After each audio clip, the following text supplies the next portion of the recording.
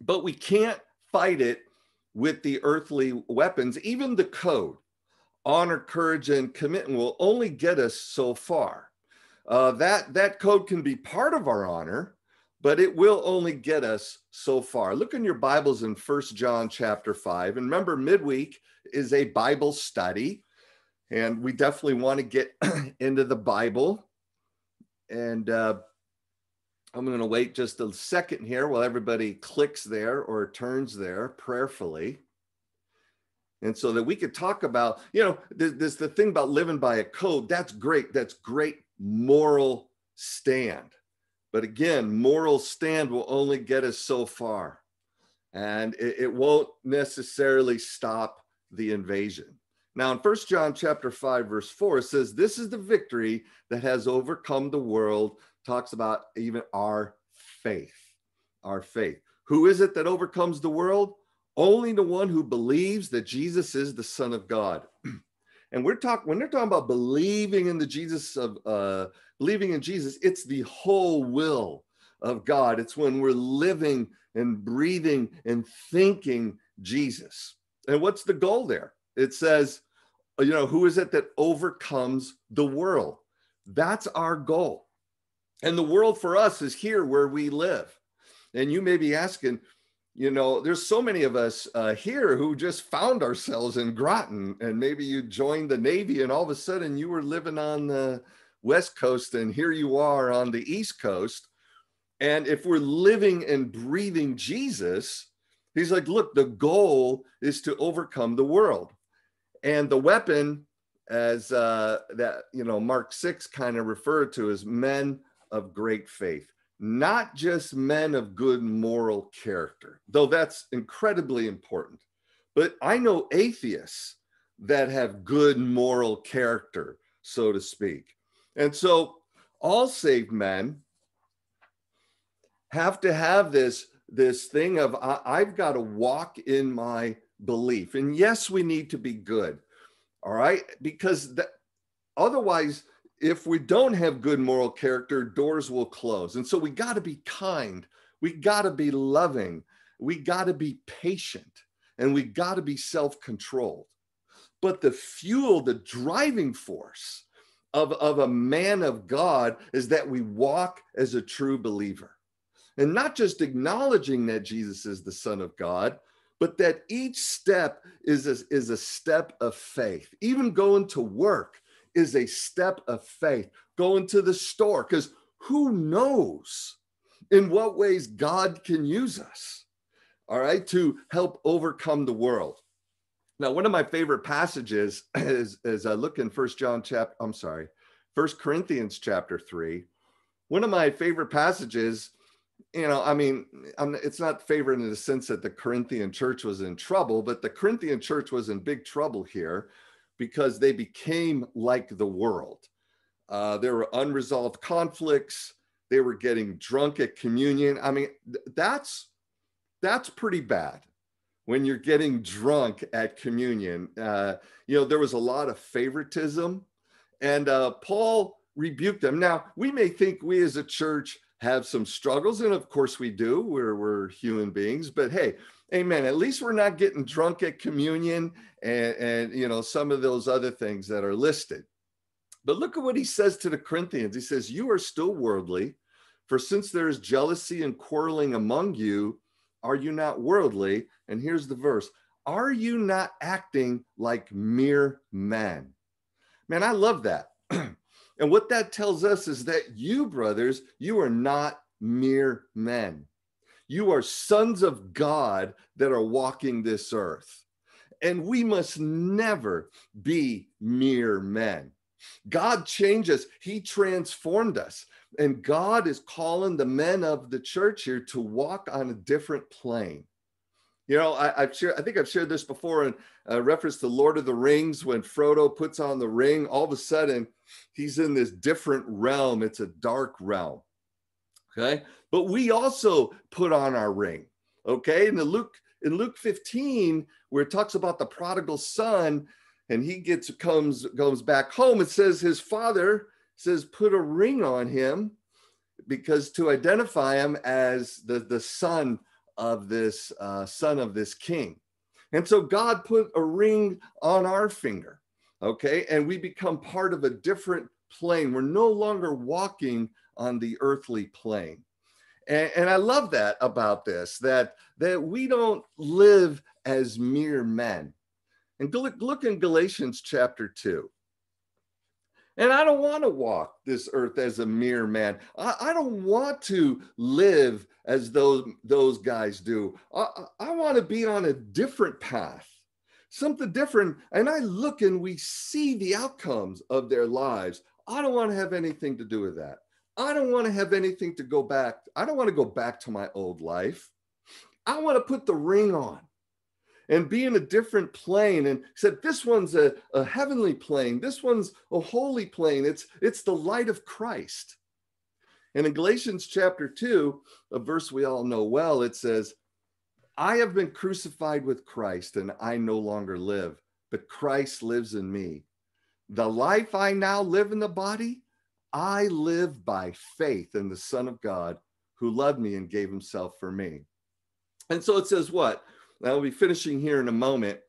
It says, I no longer live. And so when we were baptized, that old self that lived on this earthly plane, that was concerned with earthly things, died. And it says, so now Christ lives in me. That's my reality. That's my reality. I'm not a mere man anymore, and you're not a mere man. Now, I know plenty of times we feel like mere men. And God understands that, but that's why he gives us the Holy Spirit to help us to put that ring back on, so to speak. And then it says, the life I now live, it says, I live by faith. Because we still have free will. And God says, hey, the life you now live, now you're going to live by faith. And now we could go back and be a nice moral person, but who wants to go back to living on the earthly plane? Now we got the ring on. You know how we ought to feel? We ought to feel like, man, God has got this. You're facing a challenge. You're like, man, I want to be fruitful. God has got this. I got this problem at work. God, he's got this. And that's living by faith. The belief that God is going to work in the situation to affect things on this heavenly plane. Now, brothers, as the men's ministry, I believe let's put the brakes on living like mere men and have this idea of resurrecting the men's ministry to live on that heavenly plane, because you are a son of God. You do have the ring on as a true son of God. And let's start pushing back the invasion that's happening, right? And so as a Christian, we want to push back the world. And as a Christian, we want the miracles of souls being saved. And so we want to have phrases like, man, I live by faith and God has got this. And my prayers are going to be made as a man of faith. My conduct will be made as a man of faith. My evangelism, my self-controls, it's a fantastically adventurous life with its challenges. Okay, but I'll tell you, I would rather have kingdom challenges than world challenges. I don't want to have challenges of mere men. I'd rather have challenges as a son of God. And so at this time, we're going to have some brothers just share things from their life or parts of the history we have had in our movement or this church. And I'm not all really sure what they're going to share, but it is about their faith. So let's give our full attention. And I believe Wilf is going to start us out.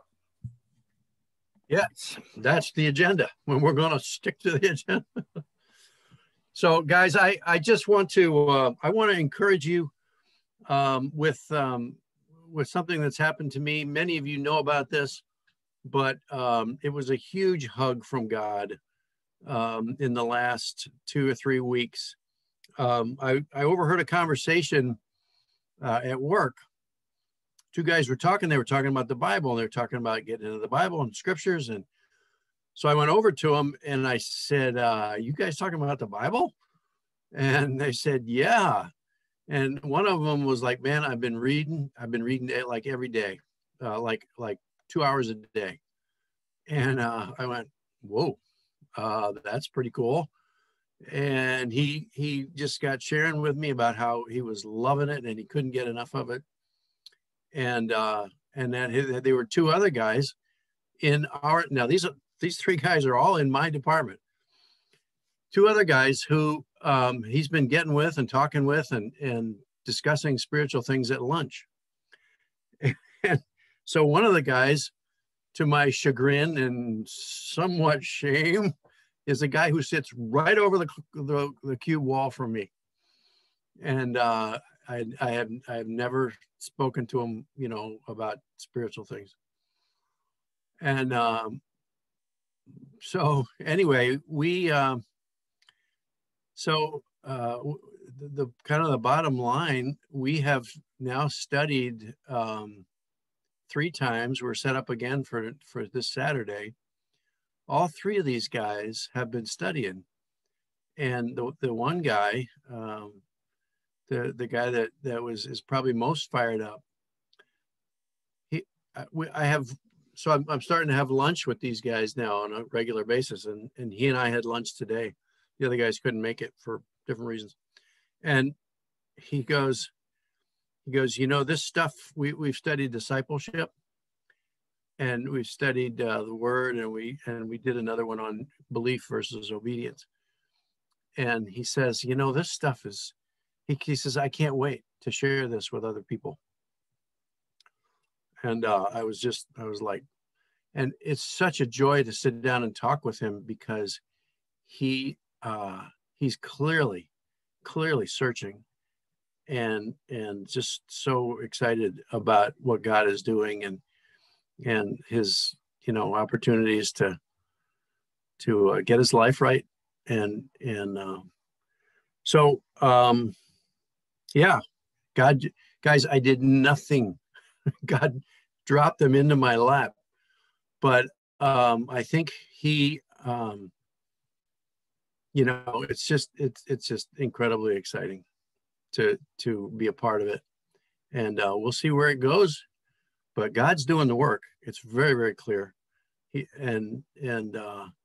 So hopefully you'll be seeing these guys around in the future. That's all I got. Amen.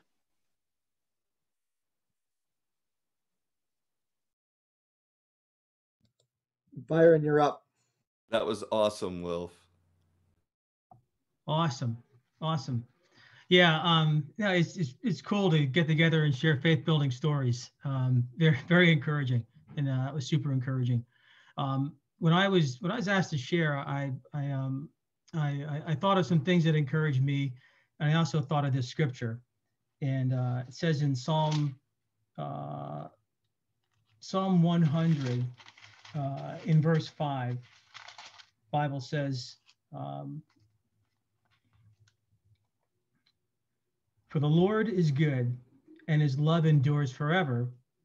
His faithfulness continues through all generations. And, I've had a chance just to see God work, not just in short time, but through over a long period of time, over generations. And I know that for all of us, the small thing we do or the small way God can use us, it can make a huge impact. I had this nifty hat here, and some of you have seen me wear it. It says Budapest, Hungary on it, right? And some people say, hey, where'd you get that hat? I said, I got it in Budapest, Hungary. I bought it there. They said, what's a black guy from New Jersey do it in Budapest, Hungary, right? Well, the way that God really worked goes way back to when I became a disciple. I was a disciple in the college ministry group quite a long time ago. And I was met by a guy named Brett who reached out to me. I became a Christian, and I was in a fraternity, and a guy I knew named Mark, I reached out to him, became a Christian. There's 2 full bottles in there. And he and Mark actually went off to help plant the church, or lead the church planting of all places, Budapest, Hungary. And I was there on a hope project with my daughter. But we started talking, sharing about our lives, and said, hey, tell me about yourself. I said, yeah. And she says, wow, I knew Mark. And I had a chance to be next to, people of my generation who were there, but also to their kids and even their kids, and serving together with hope 30 years later. Now, another branch of that is my daughter, fortunately became a Christian, and she, the way Brett reached out to me, and of course my daughter became a Christian in my family, and my daughter met two people that became Christians, and we have a picture of ourselves. We had got together with Brett, myself, my daughter Alexa, and Elsa, and their friend, just across all generations. So be encouraged. That one guy that Wilf is going to baptize or whatever, he could make a similar impact, and so can you. So I have. Amen. It's Thanks, Byron. my turn. I just got to make myself spotlight. There we go. All right. Hey, guys. Sorry about that. It's tough to organize all this all at the same time and try to talk. But so I wanted to share about a faith building story for me. When I was in campus in 2008, I was approached by, and some of you have heard the story. I don't know if everybody's heard the story. I was approached by Kevin Miller, Doug Arthur, and Valder Koha, and they asked me to move to Yukon to plant a church. Now, keep in mind, we hadn't planted a church in about 7 years in New England, and they asked me to move down there to be on staff and go there. And I remember being kind of torn. I had an offer to go to a fairly prestigious grad program called Entrepreneurial Engineering, which is basically, instead of just designing something, instead of coming with a concept, I would concept through design. And it was a 2-year program. And I also had an offer from a big engineering firm to do a construction management. And I was praying and fasting for about for about a month, sorry. And Glenn Bertuzzi did this awesome lesson on faith. And I don't even remember the lesson necessarily. I just remember at the end of the lesson going, I have to do this. And it's funny because just the week before I had gotten lunch with Sean Wooten. And I asked Sean Wooten how, if those who know Sean Wooten's a minister over in Kiev and basically gave up a 6-figure job in Wall Street to go over there and plant a church in one of the most volatile areas in our world. And I asked him, how did you decide to do that? And he told me to take the best opportunity that comes your way. Meaning if there's a ministry position that isn't really that appealing, don't just jump in it to be in the ministry. And if there's a great job that's appealing that you think you could still serve God through, take that job. And he kind of just went through this whole don't just do something because you feel like you have to do it. Take the opportunity that's going to bring about the greatest chance to bring glory to God. And that could be a secular job. And then, the week later, Glenn did that faith. And so I decided to take the job at Stores, having no clue what I was doing. And this is 23-year-old Danny, which is a pretty scary Danny. Or no, 22-year-old Danny, sorry. Pretty scary Danny. And I'm moving to Connecticut. That's how I ended up in Connecticut in Stores. And I remember June 12th, we moved there. We did a whole summer missions program. And then we started in September. We started with 3 campus disciples. 2 of them you guys know very well.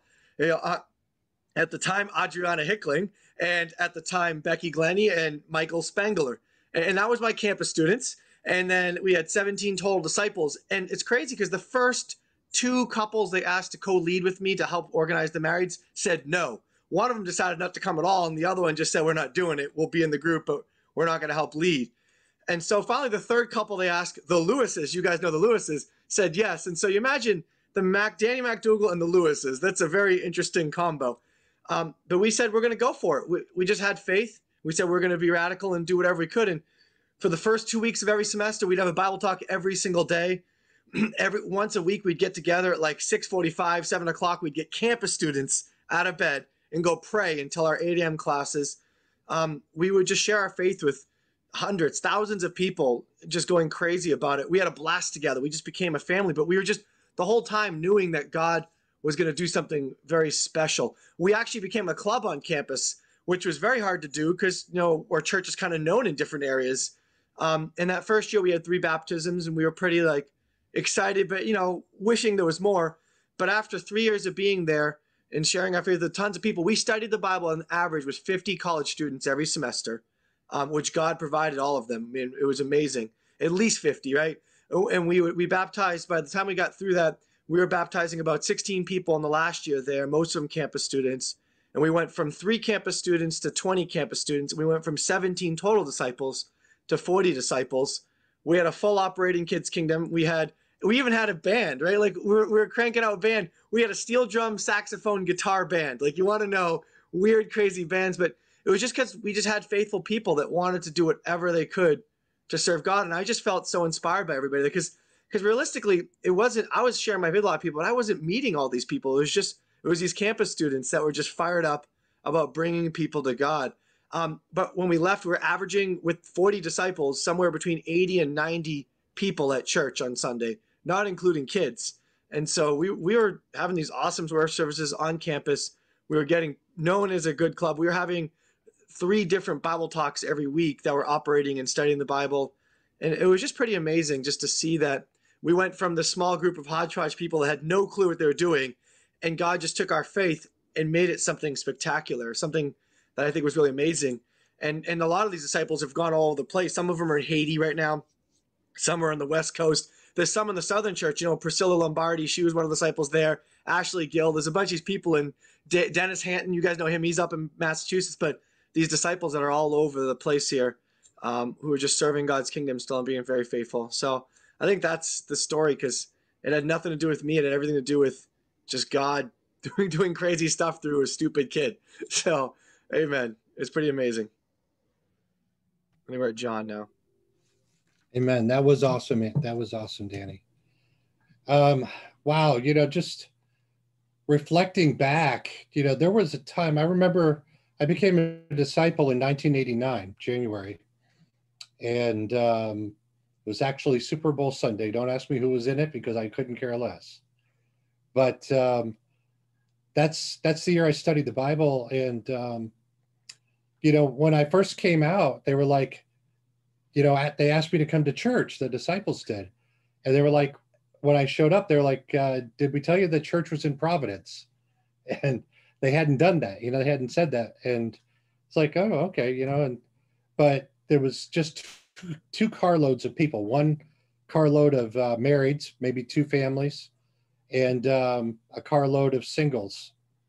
And it was really, really small. Whatever the numbers are, it was really small.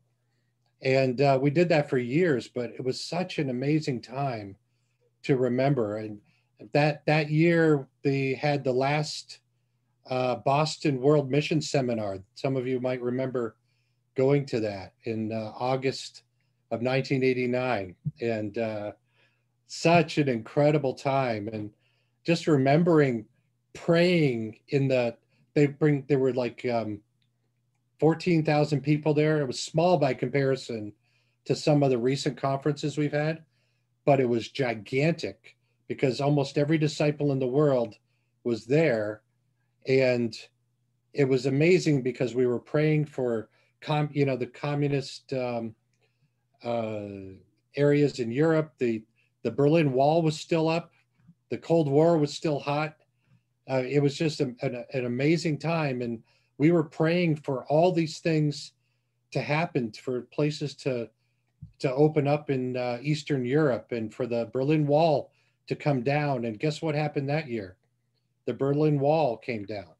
And it was just an amazing, amazing time. And one of the things that we would do is we would, like 2 or 3 of us would go for a discipling time at 11 o'clock at night. I don't know why we did it then, but it was 11 o'clock at night on a Friday to IHOP.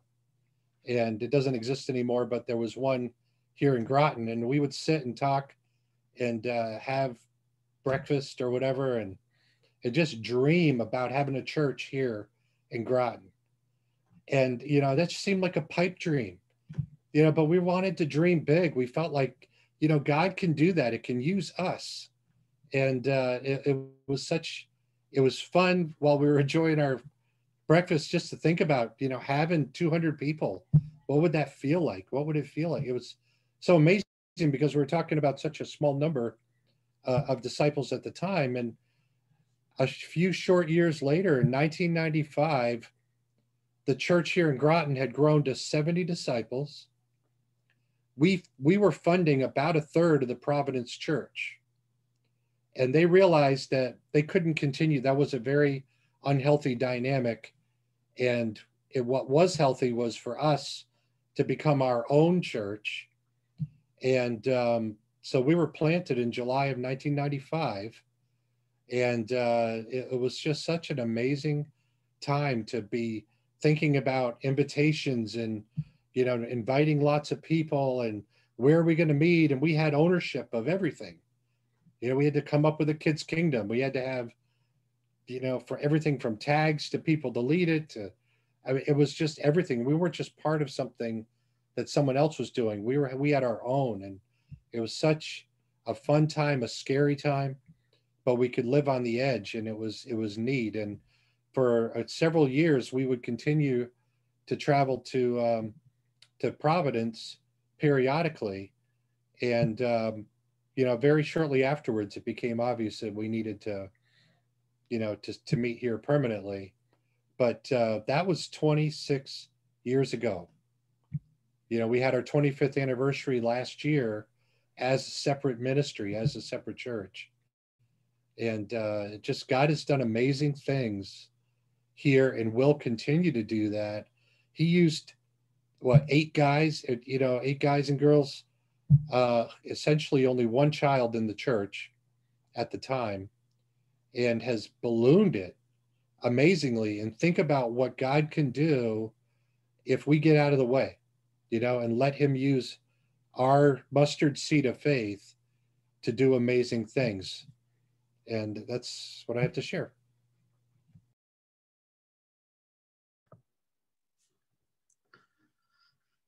And now for the rest of the story from that time frame. I came to disciple in 93, and a year later I started leading a Bible talk. So I was a young Bible talk leader, had no idea what I'm doing, but we had a meeting up in Providence, and 4 of the single Bible talk leaders at the time were writing back. And we just talked about dreams and what we wanted to accomplish for God down here in Groton, New London. And we looked at each other and was like, let's have an all-night prayer. And there's a lot of brothers here that are part of this, that were part of that. So it was summer 94. We had this all-night prayer over at Westerly at Watch Hill. And God moved tremendously. We had more brothers here go on staff in the next 3 years. That growth of the church was mostly singles at that time and mostly Navy men, because we were out sharing our faith. We were out talking to people. I think on average, the groups had 2 or 3 Bible studies going on. And it wasn't the leaders studying with it. It was everybody doing their part. And I think that's what the faith was. The whole church said, we're going to do something great. And the single brothers just decided to take the lead. And of course, we all got married and we're still leading here. But it was an incredible time of faith where ownership was saying, God's going to work through us. And it was amazing, because when 95 came around and we had our planning and it started off full bang, and it just continued growing and growing ever since then. So that's all I have to share on that. Not to mention your fiance came to town that day. Right? She missioned in that month. That was 95, but yeah, July 95. There was more to the story in 94, but that's another here or there. It's a story that inspired people on getting married or dating.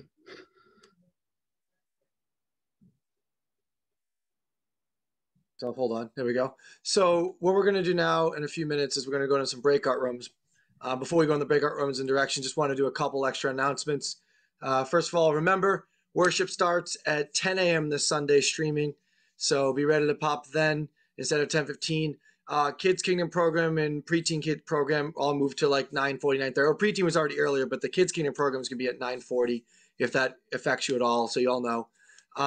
Tomorrow night is the first Thursday of the month, which is our Zoom Bible talk that we're trying to outreach. So if you got someone studying the Bible, that's something to invite them to. The link's on the website. invite people to it. We're going to have a good time. Mike's doing the Bible Talk this week, I believe, and bring people to that. It'll be great. We do it every first and third Thursday for Zoom studies. And guys, just as we kind of break out, if you notice a trend in a lot of these stories, they're all revolving around people found other people to study the Bible with, and their faith was blown up in a great way. And we found other people to reach out to. We found other purpose to serve God. I mean, that really faith is going to come from doing something radical, doing something faithful, doing something inspiring, and letting God come in and take it and make it even bigger than you could imagine. And so as we break onto these breakout rooms, we should really just share with each other how we can live by faith so these faithful stories can happen to us. And also, if you got your own faithful story to share it, because that's inspiring. And that's what really gets us excited about doing these things. We got Wilf's story, who happened like a couple weeks ago. And we got John's story, who happened in 1989. And, my story in the mid-2000s. Like, guys, this story is littered throughout all of our lives that we can share. And so we'll break onto breakout rooms, share how you can live by faith so God can do some awesome stuff with you, or share a faithful story of yourself. Let's have a great time encouraging one another. I'm going to start them up in a second here. Breakout rooms. Let me get them ready. And go have some fun. Opened now.